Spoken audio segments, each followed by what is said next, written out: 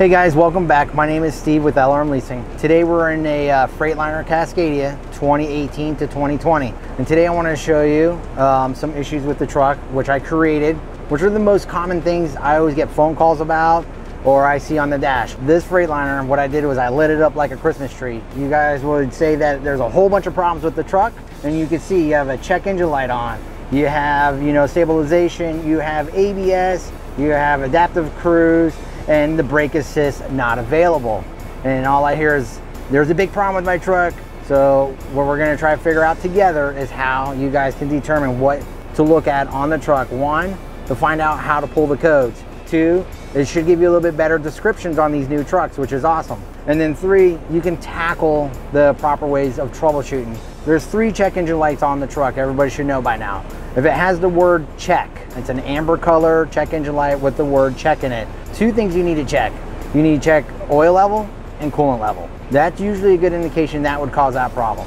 Now, if you have a solid amber light, that would indicate anything from the engine issue or transmission or even your after treatment.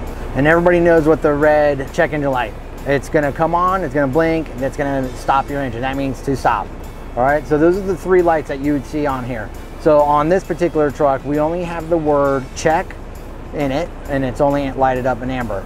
Now the rest, you'll have the normal stuff, and then you'll see on the dash, if we stroll through here, there's 4 caution issues.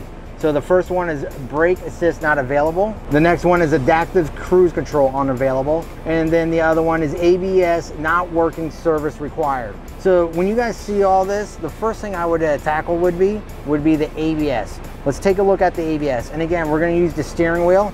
You're gonna have arrows and the OK button, and then you're gonna have an arrow that looks like a U-turn with an arrow pointing back to the left. So, and just follow the description on the screen. So right now, I'm gonna hit the arrow going back, and then what we're gonna do, where it says alerts, we're gonna stroll down where it says diagnostics. Now, the best thing about this truck is, it says to select, press OK. You're gonna hit the OK button. It's gonna allow you to stroll down ABS, ACM, all the modules on your truck. So here's the good thing is where you'll see a little triangle next to the description of where you want to go. So we want to go to ABS. That's where we need to go. Don't concentrate on anything else. And what we're going to do is we're going to hit the OK button. So now the system's going to collect the fault information. Now that it has, here's the code. ABS not working, service required. And what we're going to do is it gives you a code right there. It gives you that'll be your SPN and your FMI. Now if you hit OK for more info, now, I gave you a letter.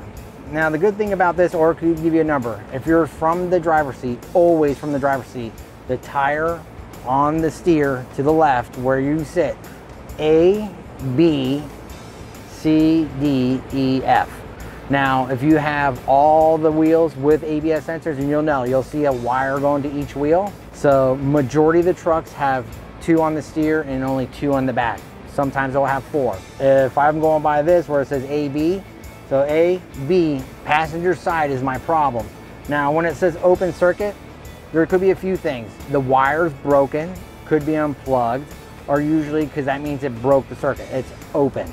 All right, sometimes it'll have short to high or anything like that, but it's pointing to the direction of the problem. And it tells you right here in your truck.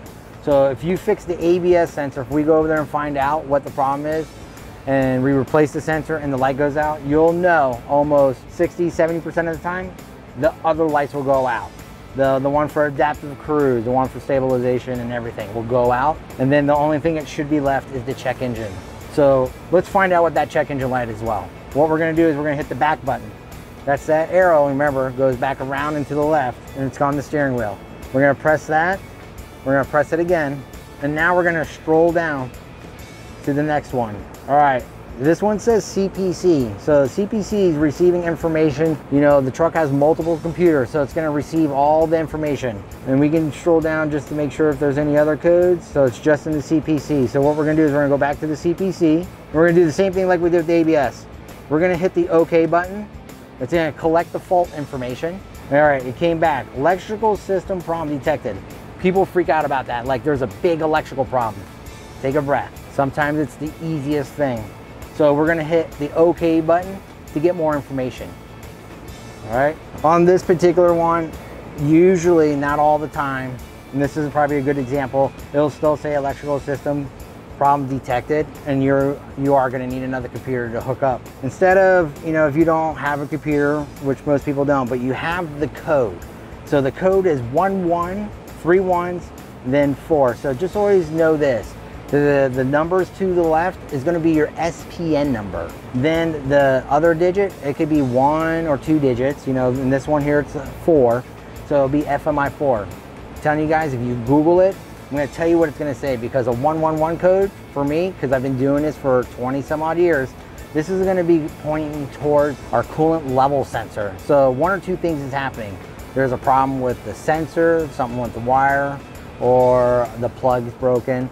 But the most common problem are 1 or 2 things. It's the float, or the sensor's bad, and the other thing is it could be because you're low on coolant. So sorry, 3 things. That's where I would go. But if anything, punch that code into Google and it'll give you a good description most of the time what the problem is. Or if anything, you can call your mechanic and give them that code so they can give you an idea what's going on. We pulled the codes off the dash, and I went to the first one, the ABS, right? The ABS, which was on B, if you remember, service B, which was the passenger side steer tire. So sure enough, I found the problem. It was a broken wire. Most likely what may have happened was the driver may have blown a steer tire and it took out the sensor, which is very common when a tire explodes. We replaced the wire. We ran the truck over going 5-10 miles per hour. The ABS light went out, and guess what? Everything else went out. So that resolved that problem. Now, the check that I told you guys, the check engine with the check in it, what happened was the float inside the reservoir tank was on the bottom. And if you guys remember, I did a video of the most common problems with the new reservoir tanks in these Freightliner Cascadias. Remember, I told you guys to check the fluid when you get this particular code, or the float. If you see it on the bottom, you use a flashlight, and if it is, you're going to have to replace the reservoir tank. So what we did was we replaced the reservoir tank, and now the float's to the top like it's supposed to. Check engine light went out, and that light went out as well. So that's what we did by just doing it ourselves. I didn't take it to a shop to find out what the problem was getting a computer hooked up. Because if you guys remember, they're going to charge you whatever shop time it is. If it's an hour minimum or a diagnostic hookup, whatever the shop minimum is, which it could be like $150 to $230, or diagnostic for hooking the computer up like $200 to $300. We only need 5 minutes. You play with your steering wheel, you pay attention to the dash, and you follow through and read the instruction. And the 1 code, electrical problem, right? Let's not freak out about it. So it didn't give us more description, but what I did was I took that code and I Googled it. Or if I knew a mechanic that's my friend, which I have a lot of friends that are mechanics. But again, like I told you guys, I've been doing this for 20 plus years. I knew what a 111 code was, which was going to point me to the coolant reservoir. It's going to be low on coolant. There's a problem with the wire, which is usually sometimes the plug is broken or the float was down. But the most common issue with the newer ones I've seen so far is where the float sinks to the bottom. You just got to replace the reservoir tank. Resolves that problem. All right, guys. So again, this was us pulling the codes off the dash on these newer trucks which I have here, which is the 2018 to 2020. And it's very simple, and it saves you guys hundreds of dollars just by doing it yourself. If you guys like what you saw today, don't forget to pound that like button. If you have any questions or concern of what you saw today, leave me a comment at the bottom. If you guys want to save more money and get more content, you guys got to subscribe. I'll see you guys at the next video.